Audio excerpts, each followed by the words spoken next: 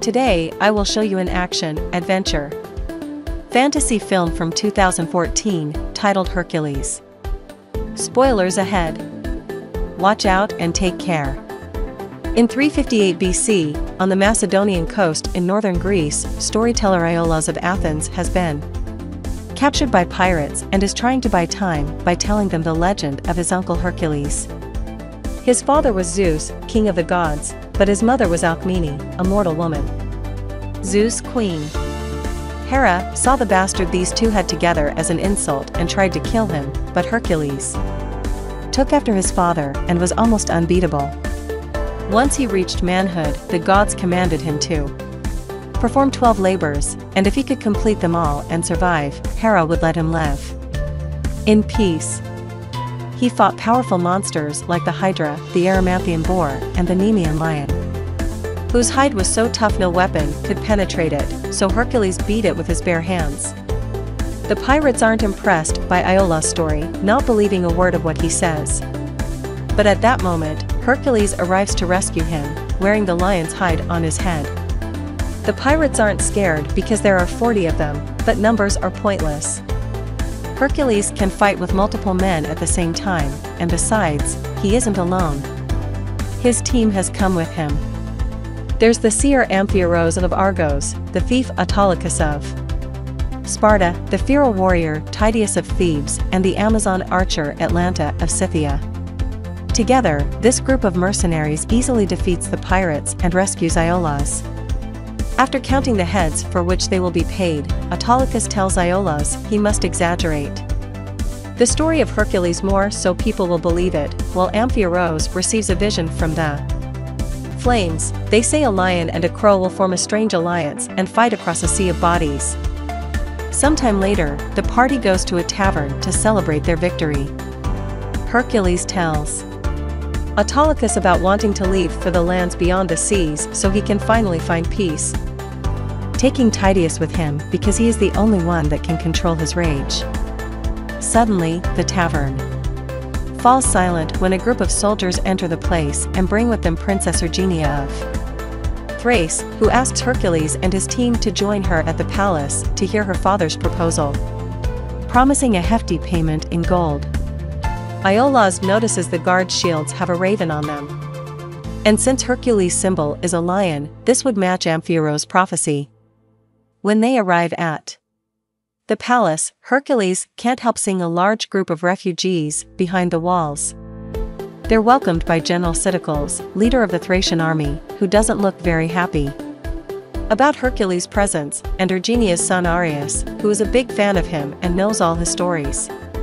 As they climb the stairs on their way inside, Hercules remembers an incident 3 years ago, when he killed a Hydra, which was just a bunch of men wearing lizard-like helmets, for King Eurystheus of Athens, who declares him a hero in front of a huge crowd chanting his name. The memory suddenly turns sour when it flashes images of his wife and kids getting murdered, and Hercules tries his best to ignore it and concentrate on the present. The party meets with Lord Codes, king of Thrace, who teases Amphiaraos for not being able to see much of the future except his own death and judges Atalanta's skills based on her gender, but she proves him wrong pretty quickly by shooting the helmets off the guards' hands. He invites them to have dinner with them and explains their troubles. The country is in the middle of a civil war with a bloodthirsty warlord called Rhesus, who is believed to have an army of centaurs. Codes shows Hercules all the refugees that arrive every day after Rhesus burns their villages, and comments on the fact he's lost most of his soldiers and his current army is formed by farmers. Between him and his daughter, they give Hercules a speech about bringing peace to the country that helps convince him to accept the job. The following day, Hercules and his team begin training the farmers turned soldiers, starting by testing their shield wall, which doesn't hold well. Some hours later, Hercules meets with Codes again, who has information about Rhesus thanks to one of his scouts, Phineus. The tyrant will be attacking the Bessi tribe in central Thrace within 6 days. And Codes wants to take the chance to march and stop him there before he goes any farther. Hercules disapproves of the idea, pointing out the army needs more time to train. But Hercules doesn't listen and tells him to get ready because they'll be marching the next day. Later in the evening, after helping Atlanta get rid of Cydicle's unwanted attention, Hercules notices Arius sneaking around to see Tydeus sleeping chained to a chariot and almost hurting him when he comes closer. Hercules takes the kid out of there and explains that Tydeus was born in war, and when he found him, he was more animal than human. He saw something that traumatized him so deeply that he now never speaks at all and relives his trauma every night. But Hercules still considers him his most loyal warrior. Afterward, he takes the Arius back to Erginia, who is working at the hospice after they lost so many physicians. She taught herself the art of healing to be able to help in some way. Before leaving, Hercules gifts Arius the Nemean lion's tooth, implying it should have been a gift for his own children. The next day, the army gets ready to march, and Hercules finds Iolaus hidden among the soldiers, intending to fight too. He reminds him he's a storyteller and not a warrior before sending him to the chariot with Hercules, and together, they all leave for Bessie. When they make it to the village, however, they discover it is too late. Rhesus had already been there and destroyed it all. And the sea of bodies matches Amphieros' vision. Something is strange though. While some of the bodies have been clearly rotting for days, there are others on the ground that are still fresh. These bodies are the ones that suddenly wake up and attack them because this has been a trap all along. Thinking the Bessie tribe is under the control of Rhesus, Hercules calls for a shield wall to form around Hercules while he and his team fight. The tribe leader wants to challenge him directly, so to create an illusion Iolaus can take advantage of with his storytelling, Hercules smoothly breaks the tip of one of Atlanta's arrows, and when the tribe leader comes closer, he stabs him on the forehead with it, making it seem as if he had killed him with just a punch. The army finds this incredibly inspiring and makes them believe the gods are on their side. The real battle begins then. Hercules' team kills as many tribesmen as possible, but there are too many of them, and they soon breach the shield wall. They come up with a simple plan. Hercules and Amphieros retrieve their chariots and start driving them in circles around the shield wall, pushing and killing the tribesmen out of the way. The remaining soldiers use this chance to charge, but the tribesmen recognize a defeat when they see it and run away. Rhesus is nowhere in sight, although a strangely shaped figure can be seen watching from afar. Hercules tells Hercules that losing half his army is as much his fault as it is Rhesus, because he did warn him about the farmers not being ready to write yet, and Hercules accepts giving him more time to spend training. Meanwhile, General Cydicles wants to kill Phineus for having guided them into a trap, but Autolycus stops him and announces he'll be in charge of scouts from now on, although he does threaten Phineus and warns him not to make another mistake. Moments later, Princess Erginia arrives with the healers, and she's taken to Hercules' private tent so nobody can see he's bleeding like a mere mortal from an injury he got during battle. After she leaves him to rest, Hercules dreams of an old memory. It shows the bodies of his wife and children, his hands covered with blood, and King Eurystheus exiling him out of the country instead of executing him, so he can forever live with the guilt of having killed his family.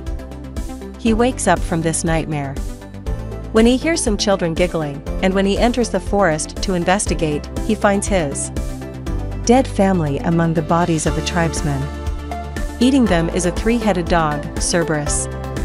And Hercules gets ready to fight it, but Tydeus appears behind him and brings him back to reality, making him realize he's been imagining things. In the morning, Amphieros immediately knows what's happened to him because it's not the first time, and he advises Hercules he needs to finish this final labor and confront the beast to find peace. But Hercules thinks he's just going mad. While the two men are busy talking by themselves, Princess Erginia approaches the rest of the team to get the truth behind the rumors.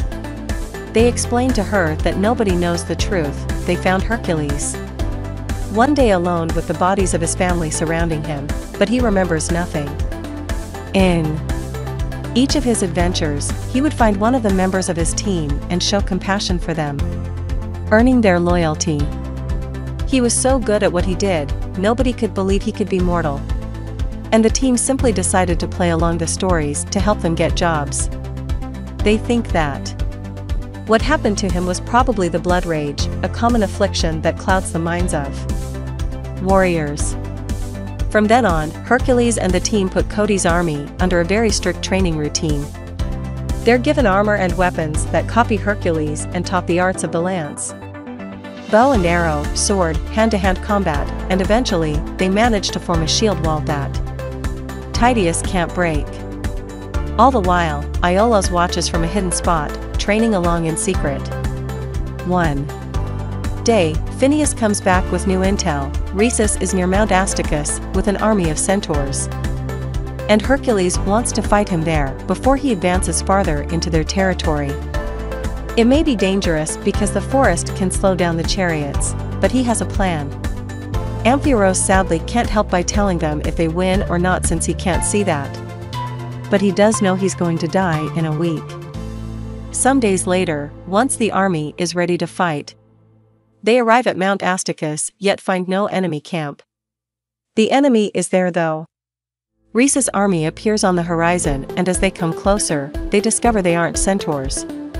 Just a group of men on horses, creating an optical illusion by staying against the sun. Rhesus comes to talk to Codes with Phineus by his side, who has actually been working for the enemy all along. Codes is asked to surrender, but he refuses, and both sides get ready to engage in battle. Codes' army puts up the shield wall and releases the flanks, but the first ones to attack are actually Atalanta and her archers, who suddenly appear on chariots from the forest, ambushing the enemy when they almost reach their side. When arrows on fire are shot, Amphiaraus opens his arms, ready to accept his fate, but somehow not a single one manages to hit him. The battle is long and arduous. Rhesus' army may be bigger, but Hercules' soldiers have a better formation, and soon they are overpowering the enemy. Rhesus' soldiers begin running away, but he decides to stay and challenge Hercules directly, which proves to be a bad idea. Hercules easily grabs his horse and throws both of them to the floor with one swift movement. Sometime later, when they return to the palace with Rhesus in chains, Codes begins humiliating him in front of his people. But Hercules takes pity on him and helps him keep going. As they walk together, Rhesus tries to explain to him that Codes is actually a tyrant and it wasn't his men who burned all those villages. It was Codes. During the celebratory banquet, Rhesus is chained to 2 columns to be displayed as a trophy, and Princess Erigenia tries to bring him water, but Codes won't allow it. Then it's time for his coronation, because now that Thrace isn't divided anymore, Codes is the king of it all. When Princess Erigenia leaves the room after Rhesus calls out Codes again, Hercules gets suspicious and follows her, demanding her to share what she knows. She admits Rhesus is saying the truth. It was Codes who started this war after he poisoned her husband, the actual king, to take his place.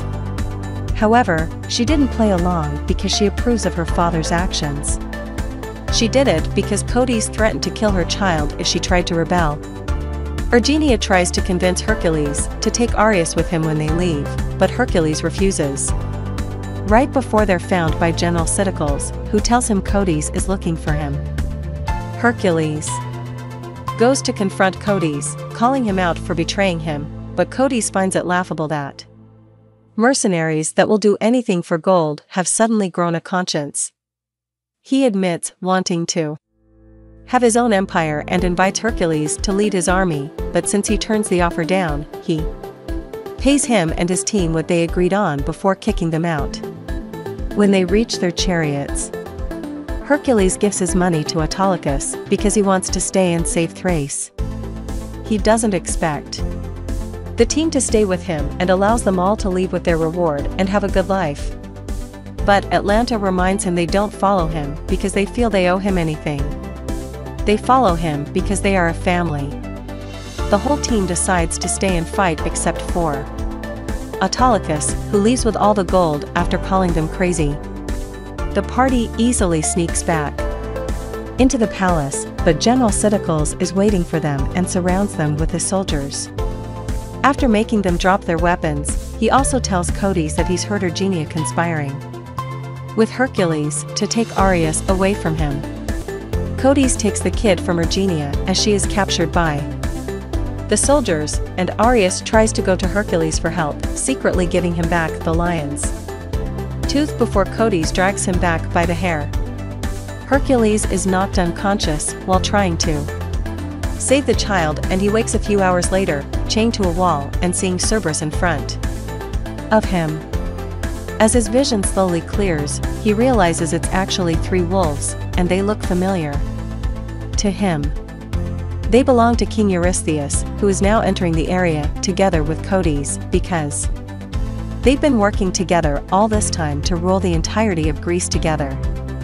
After seeing all his friends locked in cages around him, Hercules slowly recovers his memory. Cerberus has always been an illusion of his mind. What he saw that night 3 years ago were the wolves who attacked his family after Eurystheus put a sedative in his drink so he couldn't do anything.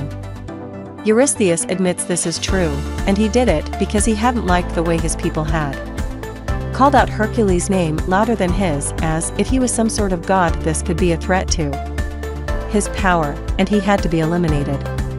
A man with ambition can be bought, but someone like Hercules, who wants nothing, is too dangerous. Codes makes his soldiers take Erginia out of her cage to be executed, and Hercules feels useless for only being able to watch. However, when Amphiaraos reminds him they all believe in him and he should believe in himself too, Hercules remembers who he is and summons all his strength to rip off the chains from the wall and go save Erginia. Codes and the others rush out of the room and let the wolves take care of him while Erginia uses the axe she was about to be executed with to open the doors to the cages. The wolves give Hercules quite a fight, biting him and wounding him on various parts of his body, but one by one, Hercules manages to overpower them and throw them away, stabbing the last one with the lion's tooth. His final labor is finally complete. Erginia frees the whole party and they grab some weapons. The soldiers left behind while Hercules shows his strength again by lifting a metal door that allows them to escape the dungeon.